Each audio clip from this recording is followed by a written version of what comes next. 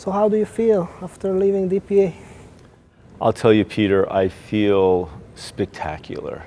You know, one thing, when I announced to the board in late January that I was going to step down, and obviously the board chair had known for quite some time because we had to organize it, but it was as if all of a sudden I had let go of a 75-pound backpack that I'd been carrying without realizing I was carrying it.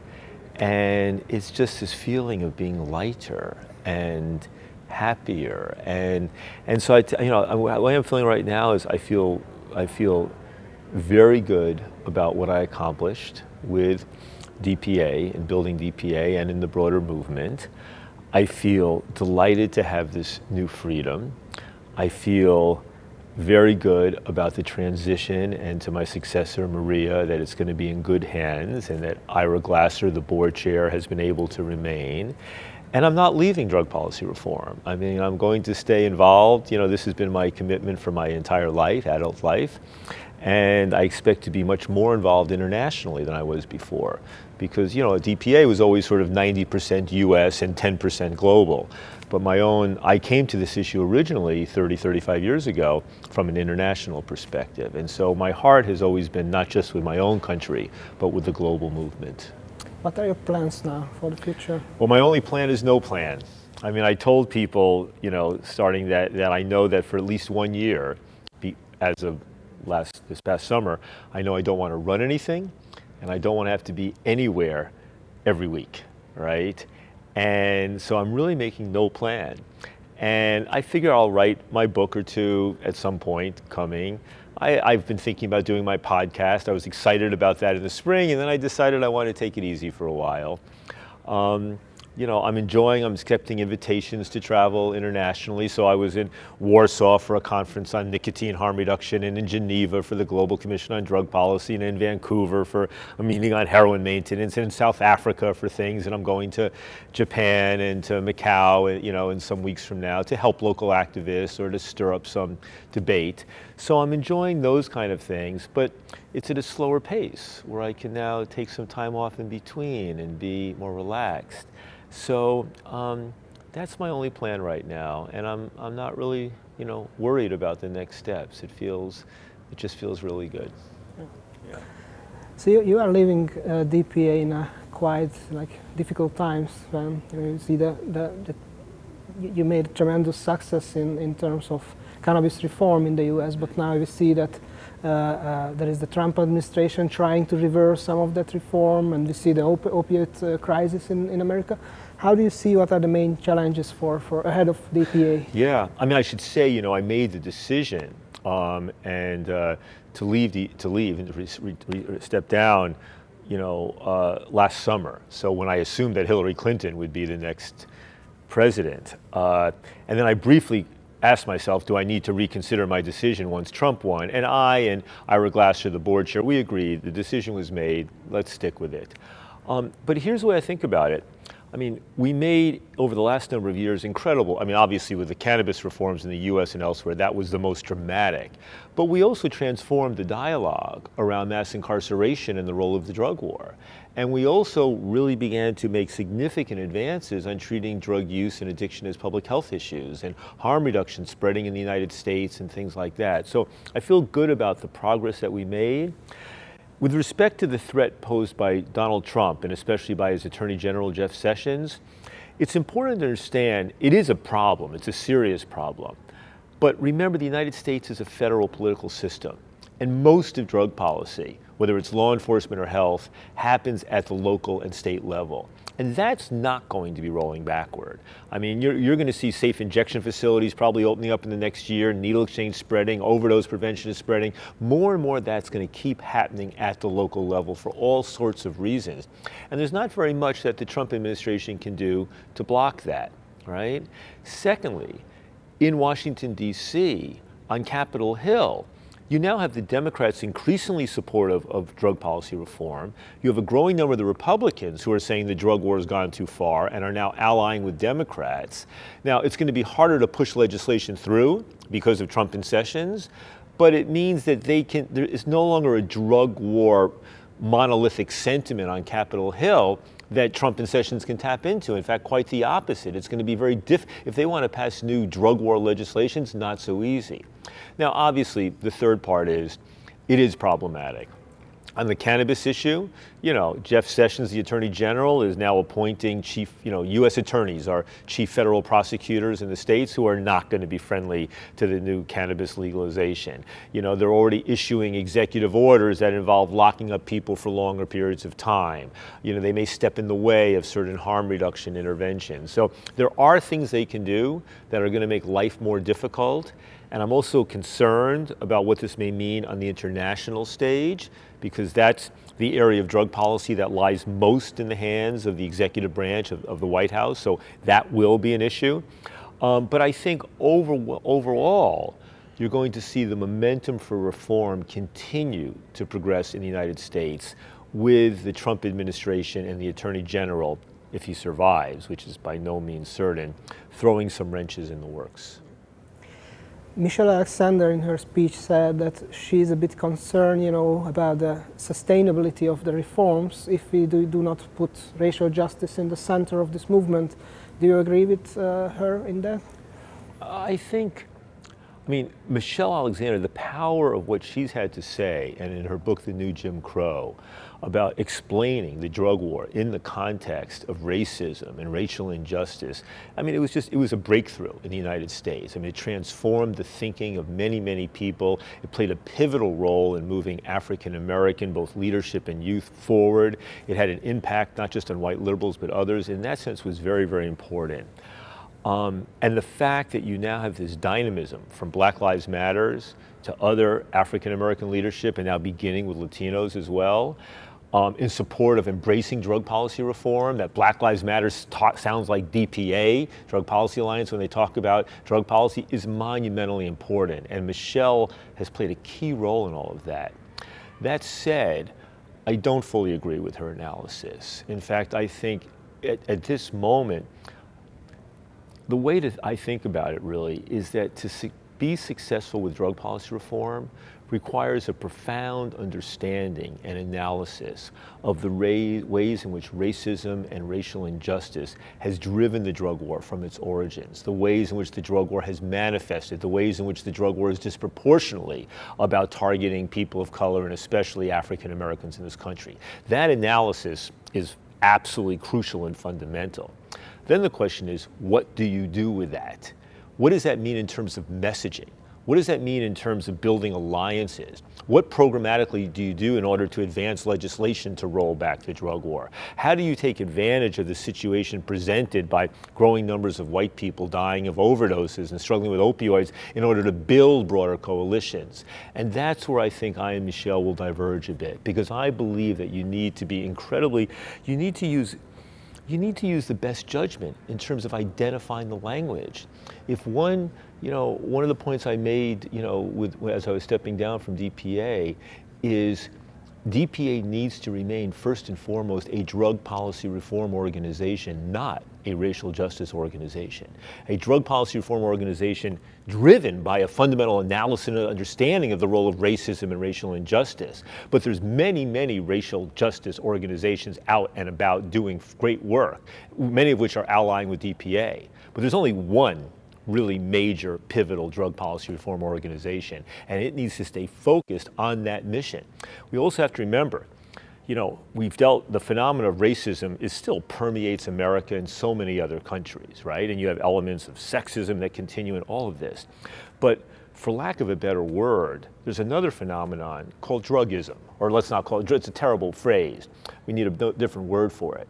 But the acceptance of discrimination against people, not just black, but brown and white and every other ethnicity and color, that they deserve to lose their freedom simply because of what they put in their body. That idea, the notion that you can say the most virulent things against people based solely upon the substance they put in their body, the notion you can take away people's freedom based solely on that you can segregate them, that you can essentially have apartheid-like systems based upon what people put in their body, that remains, and that's a pivotal civil rights and civil liberties struggle for the future, right? And so if Drug Policy Alliance does not remain focused on that, I think that, you know, it's not just that the drug war will continue, it's that racism will continue to manifest throughout the drug war and into the future as well. So the drug policy reform movement is often labeled as a legalization movement, but do you see any role for the movement beyond legalization? Like, do you think that if the drug use will be legalized in the whole United States, then it's the over of the mission for DPA? No, or? I mean, the way I see it is, you know, it used to be more characterized. People would conflate drug policy reform or even harm reduction with legalization. And I think that's less and less the case. I mean, I think people understand that the mission of drug policy reform is to think about this not as either or, prohibition versus legalization. It's to think about drug policy options as arrayed along a spectrum, from the most punitive drug policies to the most free market libertarian, but everything in between. And that the objective of drug policy reform for most of us is not to leap from drug war to free market legalization. It's to move policies down the spectrum, away from the heavy reliance on criminalization and criminal justice institutions and policies, towards decriminalization, regulation, human rights, but stopping short at that point at which any further reforms would present serious risks to public health or public safety, right? It's that evolution.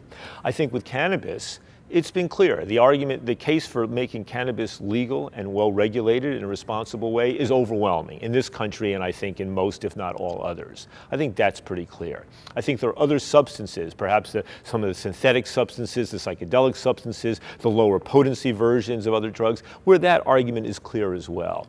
But remember, the other major thrust of DPA and of the movement for many years, it's just becoming more prominent now, and people think it's new, but it's existed forever, is to end the criminalization of drug use and possession.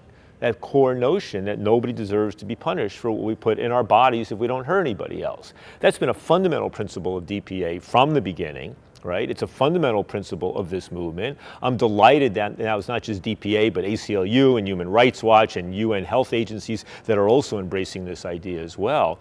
But that needs to move forward.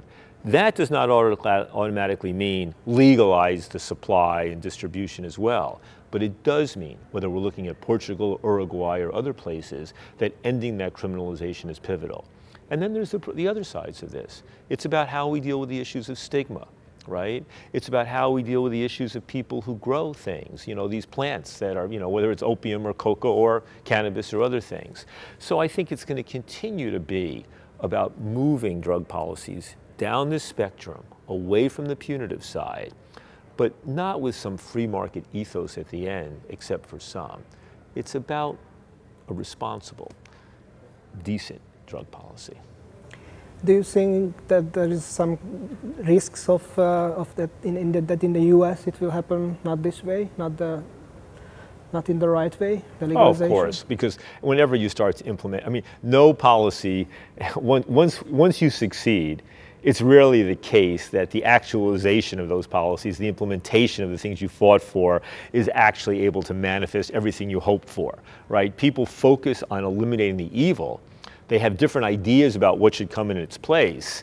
But then the struggle begins. You know, if you look at the movement to repeal alcohol prohibition in the 1920s and early 1930s, you know, people were united that we needed to repeal the 18th Amendment and federal alcohol prohibition, but incredibly divided about what should come in its place. Similarly, with respect to repealing marijuana prohibition, you know, people agreed on the need for that, but what should come in its place and what model? And when you see the diversity of approaches, both globally, but even within the United States, there's no agreement there, right? You know, we happen to live in the United States in the most dynamic capitalist society in history.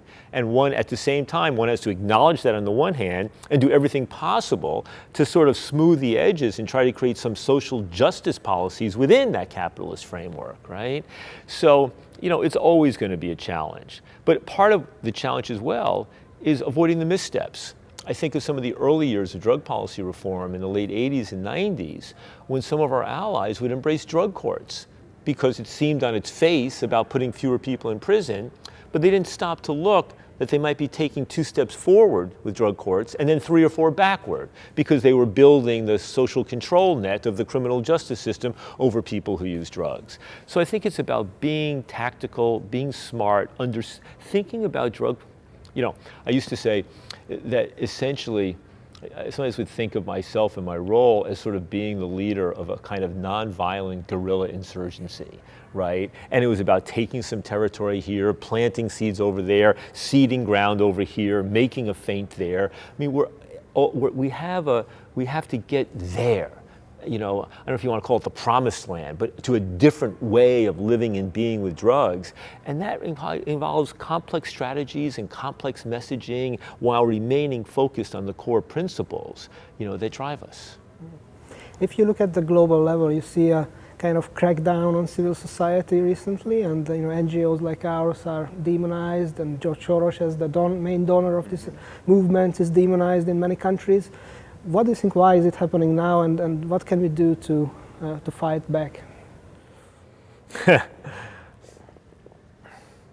I mean, there's a lot that people are doing to fight back as best they can, right, against this rise of, you know, right-wing populism and quasi-fascism and all the terrible things we see happening in my country, in your country, and so many others.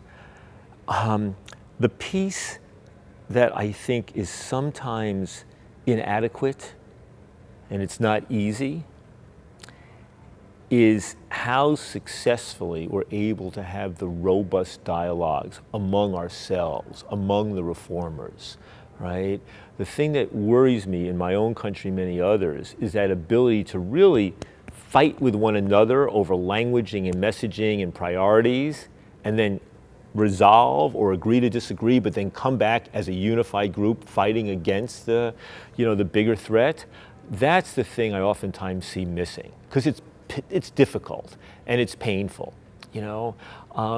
It's remembering that when you look at the people who are supporting Donald Trump or Orban in your country or other ugly faces, you know, ugly leaders, that much of their support are coming from people who really share their values, and we just have to fight with.